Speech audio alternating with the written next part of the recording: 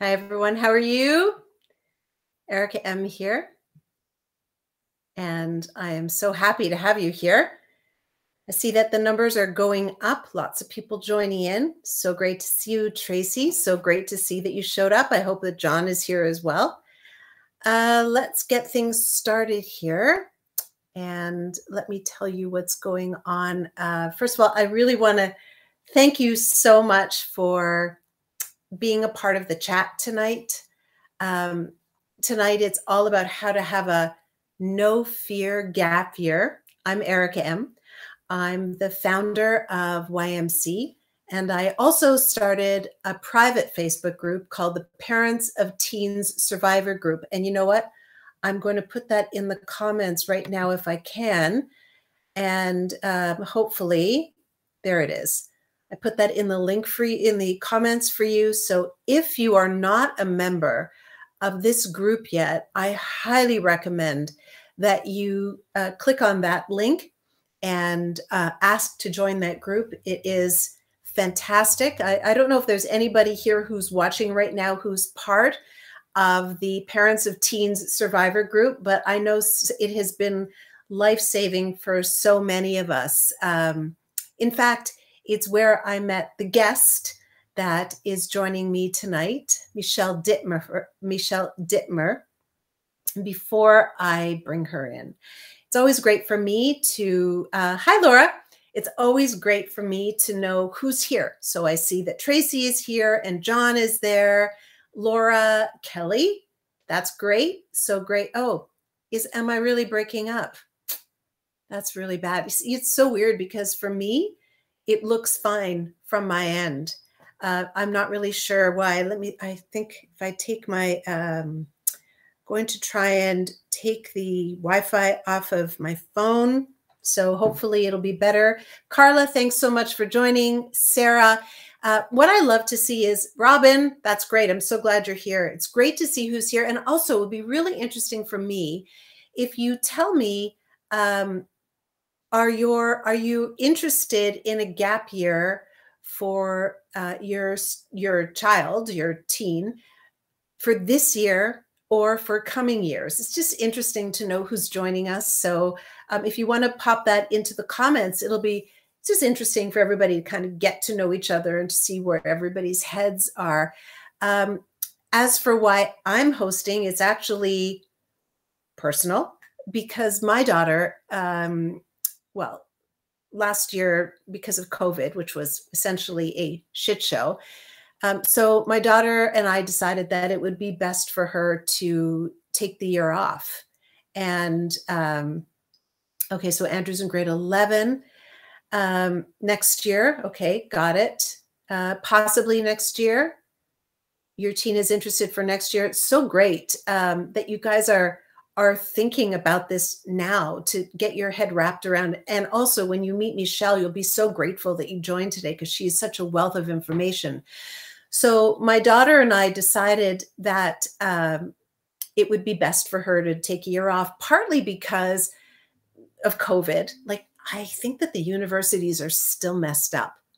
And I really wanted my daughter to have the full university experience. And right now, from what I hear, it's still not back to normal. So I'm glad that she took the year off. And also, come on, she's only 17. Like she is now in a gap year. She's finished grade 12 and she's still only 17. So I'm thinking, you're too young. So the idea of a gap year for her was also to grow up a bit and to have some cool experiences. And that's literally how I met Michelle. So let me bring in Michelle right now. Michelle, I reached out to Michelle and I was like, Michelle, help.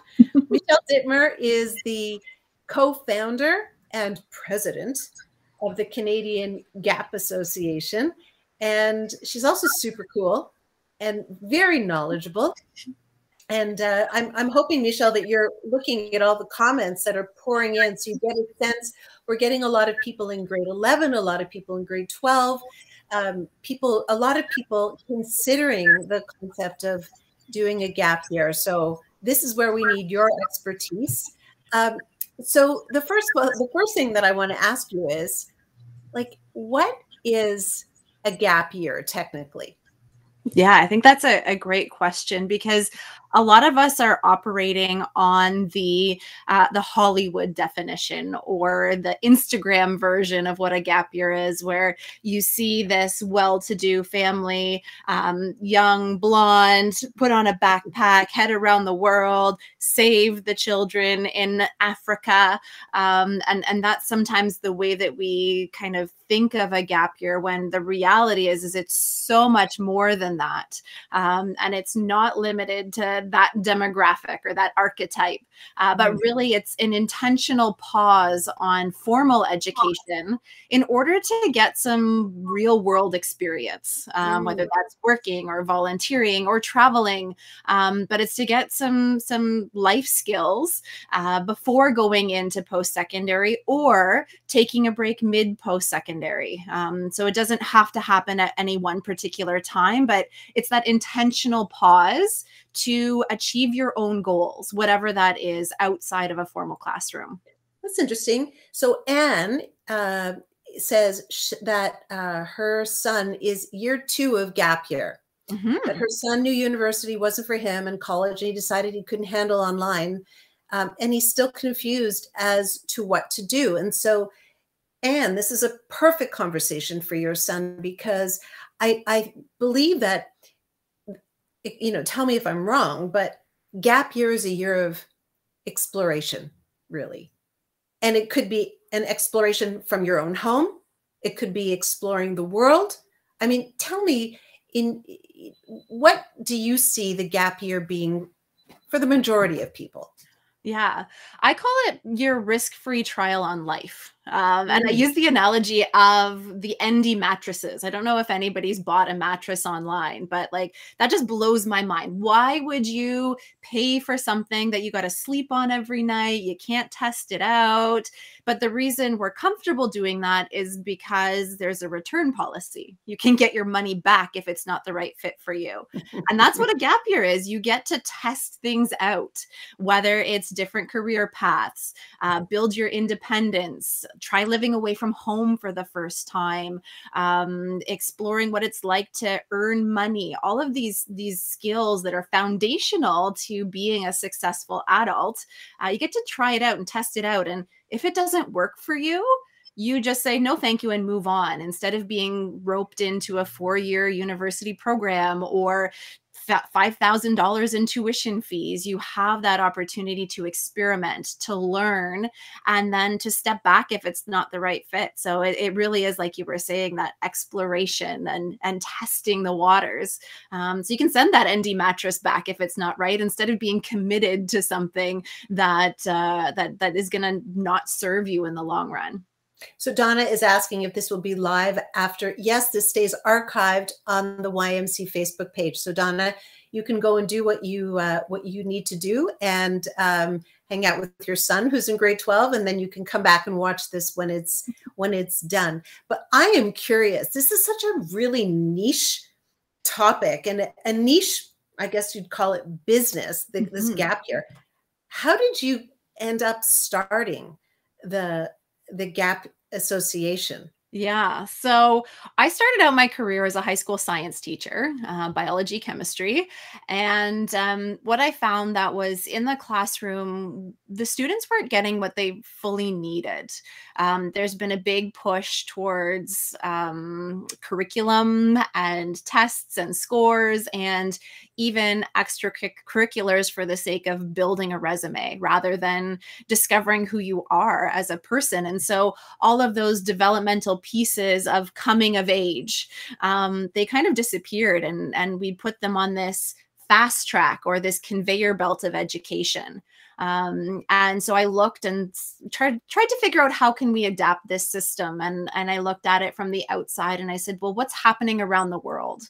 Where are people making space for this development? Where are kids getting the opportunity to try things out and to develop the adulting skills that they need in order to be successful? Because we're not giving that to them either in the schools or through the selective extracurriculars that they're taking on. And so this idea of gap years kept coming up, which was so fascinating. And why was that not a thing in Canada? What is it about the Canadian culture that kind of says, no, no, no, you get on that conveyor belt and you go and you do not stop until you have a degree under your belt? And a lot of what I uncovered was that people just needed permission. People needed somebody to say, you know what?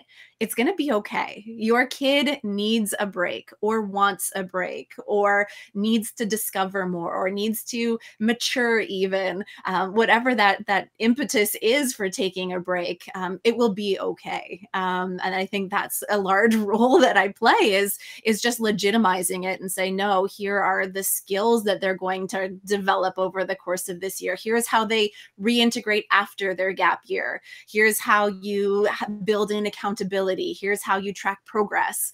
And here's how they can get clarity on their next steps. And so it was really just a gap to fill. No pun intended, I guess there. But it was something that I knew that families needed, is they needed somebody to curate resources and to answer their questions so that they felt more comfortable doing it, because it is an uncharted pathway. And it's very overwhelming. Like I'm sure you've been feeling there when your daughter came up with this idea and you talk through it, there are so many unknowns and so many variables, and even guidance counselors aren't fully equipped with the answers to those questions. So that's interesting, right? Because it seems, because it's sort of a relatively new phenomenon, that it's being legitimized, that's such an interesting thing. And I wonder if anybody here, anybody who has joined in, has noticed that or had that conversation with a guidance counselor. And I wonder if a guidance counselor has been at all helpful, because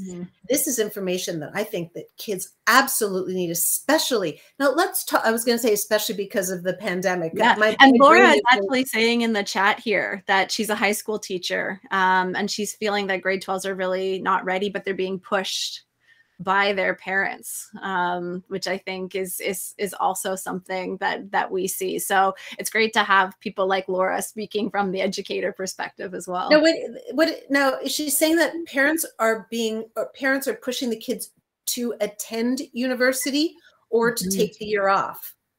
To attend. It's a big push, because there is still this social stigma around taking time off, and that parents measure their success and their self-worth around what their kids are doing. And sometimes when they don't have the language to talk about, well, my kid's taking a year off, and that doesn't mean they're failing. That doesn't mean they're behind. That doesn't mean I'm a terrible parent. It means that they are mature enough to recognize that they need something different right now.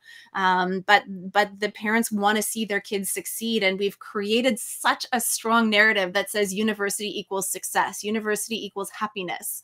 And 30% of the people I work with are people who have been pushed into school and then flunk out because they're not ready. They're in the wrong program. And they come to me with all this baggage where they say, university isn't for me. I can't hack it.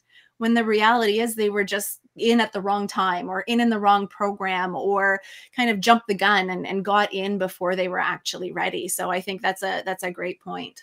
Now, you guys, you can throw in any questions that you want to ask Michelle, because as you can tell, she is a wealth of information. Tracy says she's scared that her son won't go to school after taking a year off. And I'm sure that's a very common issue. Yeah, it's huge. And I think that's one of the number one fears from parents, because we work so hard to build them up for a successful life. And so any deviation from that, we worry that we're putting their future in jeopardy. And we know the statistics around higher education equals better salary, equals like long-term financial gains, happier life, all of those things. But what people don't know is that 90% of people who take a year off return back to post-secondary. Oh, great. It's a huge number statistically. But I know all the parents out there saying my kid is in that 10%. Like, I know that's my kid. But if you actually look at the number of students who drop out of first year university, it's 14% nationwide. They drop out of first year. So I would say that 10% that take a gap year and don't return is the same student as somebody who enters first year and it's not for them anyways, and they're going to take a step back. So if post-secondary is in the cards for your kid, they're going to make it whether they go directly from grade 12 or from a gap year. Okay. And, it's funny because Carrie was saying here that her 19-year-old took a gap year and then decided not to continue his formal education. And he's still sitting, on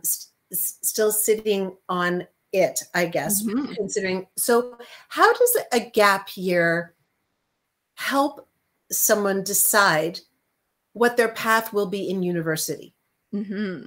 So a gap year, like I said, is a time of exploration, and it's really an opportunity to see what you're interested in or find the thing that you're interested in. So sometimes people come and they have 100 things they want to be. They want to be a doctor. They want to be a lawyer. They want to be a librarian. They want to be a teacher, and they don't know which pathway they really want to do. And then we have other people that come completely with no direction or no idea, saying like, I don't know, I was good in gym. Like, what can I do with gym? And so it gives them a chance to explore things a little bit more deeply, get out and talk to people in different jobs, talk to a gym teacher, talk to a sports manager, talk to somebody who runs a sports bar, talk to somebody who is a physiotherapist, talk to somebody who is wait a second. Coach. Why just talk? Why don't you actually go and work with them, because you have a year off? Forget the talking. Yeah. Well, the talking is the opening of the door, because a lot of people aren't going to post, gee, a professional coach and I need a volunteer. That's just not on Volunteer Canada's website.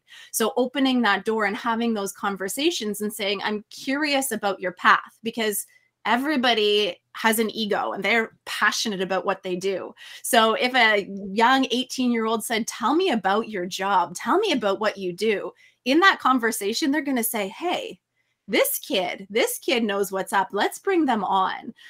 So if they don't come forward and say, would you like to come in and shadow me? Or would you like to come intern? Or would you like to come work at my front desk? The young person can then ask and get out there and say, is that something that would be possible? Could I come in? Could I work for you? Could I do these things? And it allows them to build that relationship and build their network before they even get into university.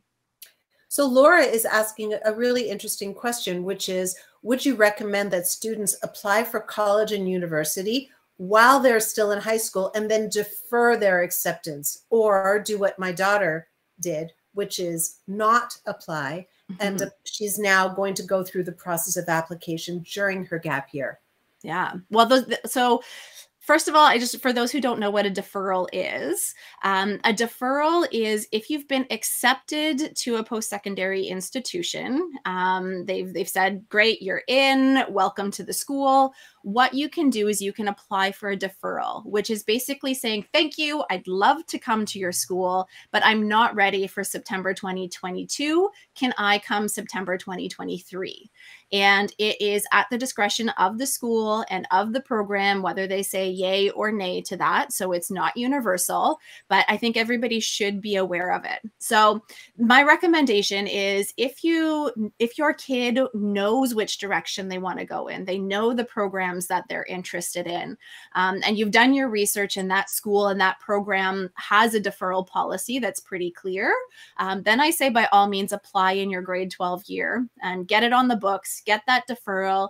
You've got that safety blanket that you've got somewhere to go. You don't have to stress about it while you're on your gap year. And you also have the support of your guidance counselors in the high schools for that application period. That being said, it also acts sometimes too much as a safety net, and people get freaked out that they're not doing what all their friends are doing, and they can default into going to school even though their heart is really set on a gap year. So that would be the con to doing it while in grade 12. But I would say if you don't know what you want to do, then apply on your gap year. So don't apply in your grade 12 year. Don't stress out about it. You commit to your gap year. And then in the first half of your year, really front load it with all of those exploratory, career oriented experiences that you want to have and apply in that grade 12 year. Your grade 12 marks, or sorry, in your, on your gap year. And your grade 12 marks will count exactly the same for the application process. So you would just be, your 75 in biology would be going up a 75 of the following year's grade 12 class. So there's no quota, there's no penalty. You're just coded as an out of phase student, which means you're not coming directly from grade 12, but same. So there's no sort of nothing against you or a student, like, because my daughter's about to do that. And so we are worried about that they're thinking, oh, well, she's a lazy kid, she took a year off. Like, so let me ask you this. How do you indicate that that this child, teenager, young adult chose to do a gap year and that they have benefited from taking that year off? Is there a way of showing that when you're applying for university? Yeah, so it shows up if there is a supplemental application process, or if there's a portfolio like your daughter, if there is some sort of additional documentation that goes into it. Quite frankly, if it's a grades-based program, they're going to look and they're going to see 75, and it doesn't matter if you were coming from grade 12 or on a gap year. They're just putting it into an algorithm. It will compute all the numbers and take the top 30 or whatever that is. So if it's just a numbers-based program, there's no way of doing that. But if there is a supplemental application, think of all the additional stuff you could put on that application because of the things that you experienced on your gap year. And that's where we see a lot of success for competitive programs is you want to get into like a pre-med program. Well, heck, on my gap year, I worked in a doctor's office and I volunteered overseas with an immunization clinic, and I did XYZ that allows them to really bolster that supplemental application. Right. Kelly has an interesting question here that her daughter is wondering that if she takes a year off, her roommate might be a year younger, and she's wondering if the university takes that into account when they're pairing people up. Not usually. If there was like a larger age gap, then they would. If you were like considered a mature student and you were coming in at 25 or 30, and if you were still applying to residence, they have mature residences for folks who are a fair bit older. For the single year difference, they tend not to make too much accommodations for that. But I've spoken with a lot of gap year alum, and age really doesn't matter. Once you're in university, you look around your room and you don't even know if they're 20, 30, 25, 19, 18, whatever it is. The only piece would be like in Ontario, the drinking age. If your roommate can't go out and you can, but you're going to find the people that you're going to be hanging out with and the social activities that you want to engage in regardless. And that's what the alumni say. So if you want to listen to one of our podcast episodes, we've got tons of alumni that talk about that return to post-secondary after and how it was different for them. Okay, now we promised everybody, and you promised me that we would talk about how to have a no fear gap year. So we're not just talking about, taking a year off and like going to work at a doctor's office. There are, extraordinary things that are available. And I will say the reason why I wanted you to come on here with me is that when we met, so this is what you do, right? People will apply through the CanGap website, and you have a free consultation with people. This is a nonprofit, by the way, so just so people know this. And you have this conversation, and you sort of interviewed my daughter and asked her what she was into. And then you started whipping off these amazing experiences that are potentially available to her. Because of you, Michelle, my daughter will be probably spending 3 weeks in Costa Rica surfing and learning videography and Spanish. And like when you were talking, I was like, don't tell her that. But it was too late. It was out of your mouth. And so she is going to go. But she'll be traveling by herself. She's excited, terrified.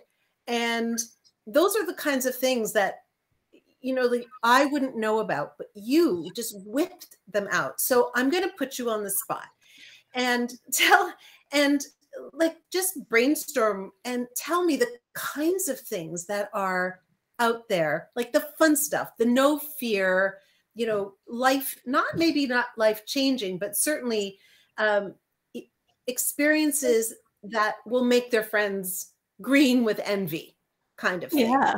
Yeah. Well, I think there's something for everyone, which I think is really interesting. There's no cookie cutter, there's no formula for it because everybody's coming with different goals. Right. And that's really the first secret to a no fear gap year is you have to have something you want to get out of the year, whether that is clarity on your future, whether that is de-stressing, whether that is learning Spanish, whether that is starting a business. So whatever those goals are, that really helps to shape all of the activities that are there. So there's everything from internships abroad. If you are really into, I don't know, there's a great program in South Africa with the LGBTQ plus community out there and supporting all the initiatives that's happening in South Africa. You can get certified to become a mountain bike engineer or like service person out in Whistler. You can work in all of the different resorts across the country. So seasonally, you move from Muskoka to Whistler to Banff to Vancouver Island. You can build a portfolio on a little farm in Ireland. You can work on your physical strength and enter into a bodybuilding competition. You can do anything under the sun. We've got a young girl right now, a young woman, I should say, that started her own vegan bakery in her little small town. There was nothing there, and she's got that off the ground. So really, there was a girl who is figure skating in somewhere in England. Yeah. Yep, right? yep. Like, she moved over there and is figure skating in England. Her and her boyfriend actually just hopped on a plane to France, and they're doing a Workaway. So Workaway is an organization that connects you with projects in other countries. And so you can go and help somebody paint their barn. And in exchange for painting their barn, they'll give you food and accommodation for the duration of your stay. So really great way to see the world, to be immersed in the culture, and then to make travel really affordable as well. So what's happened now with the pandemic? How has that affected the high school, university continuum? Like, can kids still get out there and have fun? Yes, yes. So I would say the pandemic has been really interesting for the gap year movement because that traditional idea of a gap year was all travel, and that became less of a reality at the beginning. It kind of threw things up in the air for a little bit. But at the same time, the university experience was not the full-fledged residence, frosh week, campus, extracurriculars, clubs, all of those things. So it was really just such an incredible shift to see people. Our website traffic spiked. We were up 1,300% in the month of May 2020. And it's just amazing. But there are so many things that these young people can do, whether that is virtually. So there are some incredible organizations that have shifted and pivoted and taken their international experiences and converted them to a virtual experience that's much different than online schooling, because you're actually in somebody's house in Mexico and they're making their tortillas and they're teaching you how to do it, and you can build a relationship with that family. But there's also things that are happening domestically. So if you are not comfortable, if your risk profile is saying like international travel, I'm not totally comfortable with that. Across the country, we have incredible programs. Kitimovic is a 5-month program where you live in 2 Canadian communities and you do service work and you work on truth and reconciliation, and you live in community with people from across the country. We've got all of these beautiful mountains where you could go and work out there. You could do conservation work with the Canadian Wildlife Federation. There's so much domestically that's available. And then internationally, international is opening up. And so we're seeing Mhm. programs open up in Costa Rica. We're seeing programs open up in Europe. And so whatever you're looking for, if that is something that you're comfortable with right now, things are happening, and it's just amazing to watch the skies open up and see people flourishing into all of the opportunities that are out there. So what are the pitfalls of, um, there is that sort of, but what if? What are some of the pitfalls that you would warn families about? So I think the stalling out is a big fear. Is that they're gonna end up on the couch and they're not gonna be getting up, Yeah. and that single gap year is gonna turn into a gap decade, and I think that's one of the biggest fears and one of the biggest pitfalls.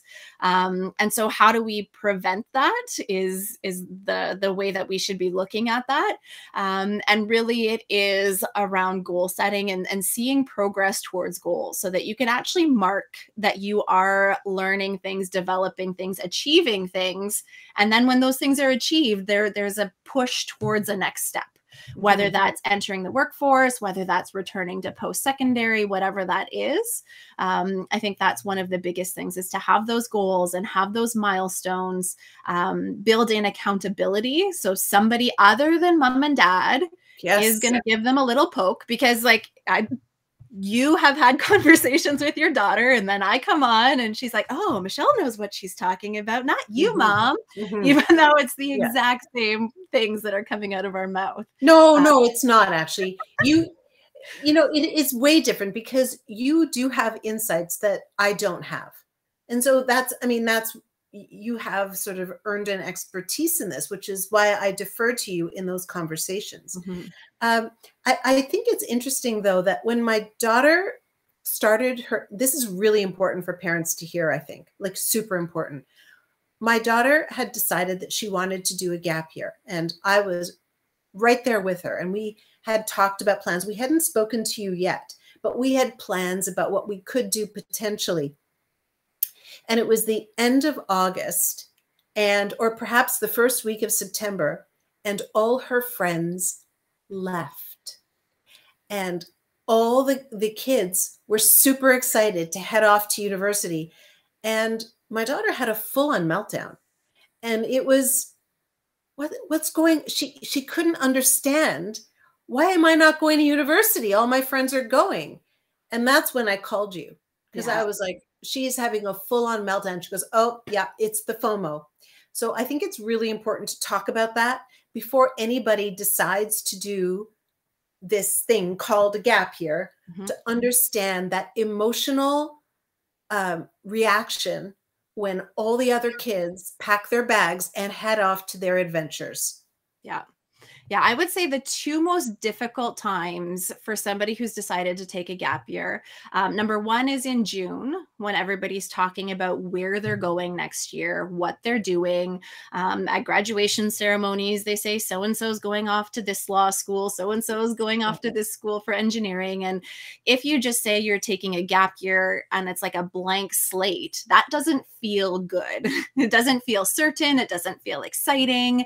And those feelings of anxiety, those feelings of less than creep in, because you don't have anything exciting to share, and you get left out of those conversations.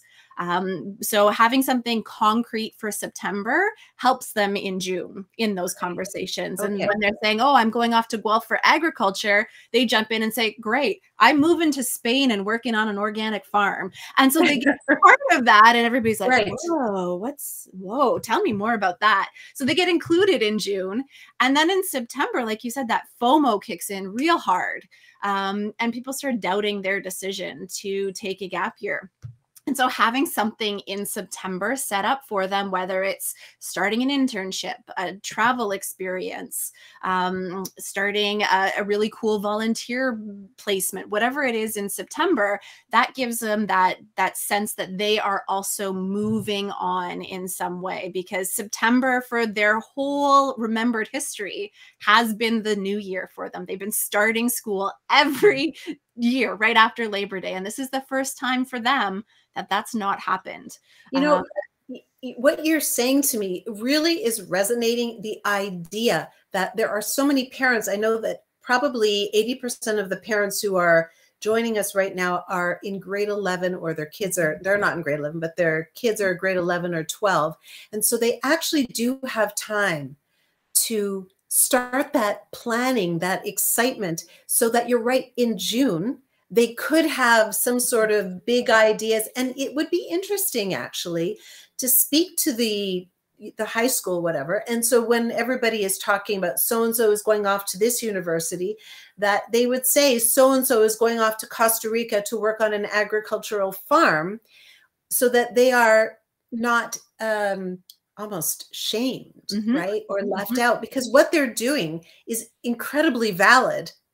If they plan it in advance, they can benefit from that kind of thing. So that's really good in terms of the planning. Yeah. So And I Michelle, would say you don't have to have your whole year planned at okay, that point, because they're going to learn and grow and change and discover things about themselves over the course of their year. But having something for September, or even having, like, I know that I really want to go to Australia. And so even if that Australia thing is happening the following May, having something that they can sink their teeth in, and something that's going to give them that feeling of wow and that feeling of pride will really, really help them out. Can you explain to everybody what CanGap does? So you're explaining all these amazing things that people can participate in, but how much help does your organization do? How much work do the parents and the kids have to do with getting this organized? Like, where are all the resources for this? Yeah. Yeah. So we're a nonprofit organization. So we do our best to get as many free resources out there for families. So we offer free 30-minute consultations. So any family at any stage in the game can just ring us up, book an appointment, come chat with us. We learn a little bit about your history. Like, we had a chat about what led to it, and talked about your daughter's goals for the year. And that gives us, as the professionals who do this for a living, enough information to point you in some direction. So that's kind of your entry level support. And I'm going to just pop in and say that when we did that, you emailed us with a list of the 10 things that we talked about, with clickable links, so that we were free to then do the research and go deeper on our own. So yeah. you provided all those, that was free. Yeah. Yeah. Yeah. So we have basically an internal Rolodex for anybody who remembers Rolodexes, or internal contact list of all of these organizations. We attend conferences, we attend fairs, and we're constantly doing that reconnaissance work so that we're equipped with that. When you do those conferences or those fairs, what is it called? Is it experience? Like, what are they for? Experiences, or? Yeah, it's everything under the sun. It is things like the Student Life Expo, where they bring different travel providers together. It is the Gap Year Association in the US. They hold a conference every year. It is working with educators across the country who have different networks of people. It's working with the federal government and all of the youth programs that they fund. So it's just picking up things here and there, and then filing them away for when we meet somebody who wants to surf and skateboard and is into photography and videography. We can go, oh, here's the program about how to do GoPro on a surfboard. And it was so perfect. It was crazy. Okay, this is a good question, by the way.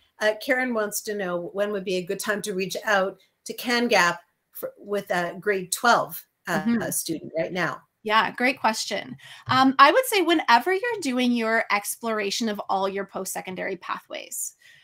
So a lot of that happens kind of in the November timeframe. All of the university presentations start happening. The college presentations start happening. The guidance counselors are starting to make those pushes to make some decisions, and the conversations start to happen, because those applications are usually due in January, February. So starting in November, all the way through till, I don't know, they're already on their gap year and they're behind and they are lost. So if you want to be proactive, I would say the November timeframe, or when they have to start making acceptances. So when they've received their acceptances and they have to confirm, kind of in the May timeframe, those are when we see a spike in requests for little chats. But it can really be anytime. We see a lot over Christmas holidays or the winter holidays when families coming together, and like Aunt Lucy's like, so what's university are you going in next year? And we can help navigate those conversations as well. So a friend of mine saw that I was hosting this event. She was supposed to be here. I don't see her here right now, but I want to ask a question on her behalf, which was, her daughter is at a university right now, and you know, it's a shit show. So all of her courses are virtual. In fact, not even with a live teacher. Can you believe this? It's all video. She's basically learning on her own, and she's struggling for thousands of dollars. for thousands of dollars. So she wants to, she's considering pulling out. Michelle, do you know what the ramifications of that are? Is that considered a deferral? Like, because she's sort of at her wit's end, and I don't know if you know what to do, or have you experienced this before, but what would you what advice would you give? Yeah, so each university has a formula for how long you're allowed to take to complete a degree. Okay. So often it's like 2.5 times the number of years that it would normally take. So you could have up to like 8 or 10 years to finish a 4-year degree. So each university is going to be a little bit different, but you can reach out to the academic advising team and you can ask for a withdrawal or like a temporary pause on your post-secondary studies. And that's fine. It's even easier than a deferral because they have to give it to you. And basically you just put it on pause and you let them know when you're intending on returning, and then you come back when you are ready. And so the universities are very equipped for this. They're people do it for illness, people do it for financial reasons, people do it for mental health reasons, and they've seen a lot of things like this happen through the pandemic for all of those reasons, plus the fact that the online university isn't the best way of learning for a lot of people. Yeah, no, I think it's a lot of people are, if not struggling, at least not benefiting from what I think the university experience really should be. So for those people who are joining us tonight, and obviously they're very interested with, you know, this, to explore it more. So CanGap has all these resources. Is there anything else that services, I'm curious about this, that you provide, what you do, because you had all these parties at the beginning of the year. So tell everybody about the other services that you guys offer. Again, it's for free. Yeah. So we have Gap Year Frosh Week every year to deal with that FOMO. These people feel like they're without a community. They feel like they see all their friends, all of their like crazy Instagram pictures at the big parties or meeting new people or moving into residence. So we offer a similar experience for people on a gap year. So they get to build community. We run really fun workshops. We bring in like the world's best motivational speakers and just get them really jazzed for their year and replace some of that FOMO with actual excitement. And we do a lot of those kind of basic gap year planning pieces. Like so you're here, now what? How do you get planning? How do you get those activities in there? How do you have accountability for your year? And it's amazing. Like there are so many different Facebook, or not Facebook groups, that's for us old people, but Instagram groups. They just self-organize. They've got accountability buddies. They are checking in every week on their goals. Like it's just such a beautiful thing. So Gap Year Frosh Week is one thing. We do have a membership.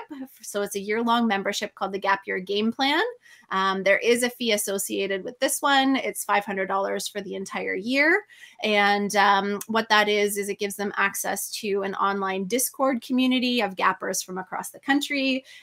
Myself and a couple other gap year experts are in there answering questions 24/7. We've got weekly office hours. We do weekly, monthly social events, monthly workshops. We just did one on mindfulness without borders last night. So just working on some of those adult. My daughter should have been there for that. Yeah. So just a really great way for the young people to have access to resources in a very youthful way. It's not stuffy old websites or PDFs. It's very live and dynamic. And it allows the parents also to have a little bit of peace of mind as well, that there is a responsible adult giving respectable advice and helping them to achieve their goals on their gap year. So that would be another thing that we offer that's helpful. But we've got a YouTube channel. We've got a podcast out there. We've got all sorts of downloads from how to talk to your parents about a gap year, budgeting templates, gap year planning templates, deciding if a gap year is for you templates. The website is just chock full of really great resources. Fantastic.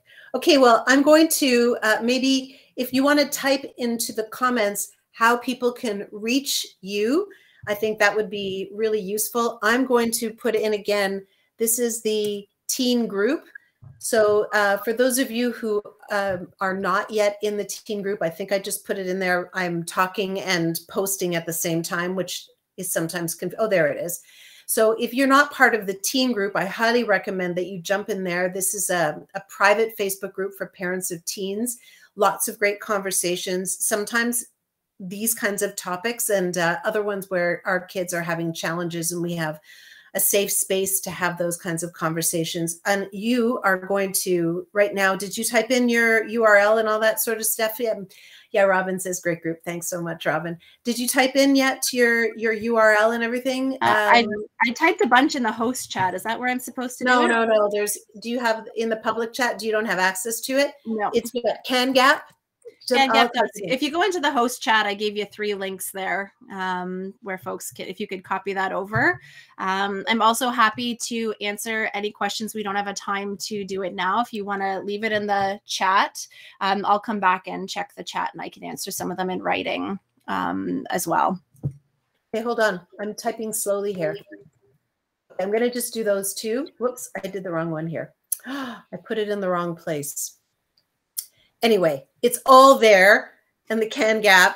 So jump in there and reach out to Michelle. She is a wealth of information. Of course, you can always reach out to me or talk to me in the Facebook group, and we can continue this conversation in the YMC teen Facebook group as well, because this is, once you start having these conversations, people hear it and they go, oh, that's interesting. I didn't know about it. So, and that's where you and I first met, Michelle. So it is, these community groups are so useful when you air your questions and what you're looking for, and you never know the kinds of answers that you're going to get. Anyway, I hope all of your kids have a very exciting this year and next year, which hopefully will be their gap year.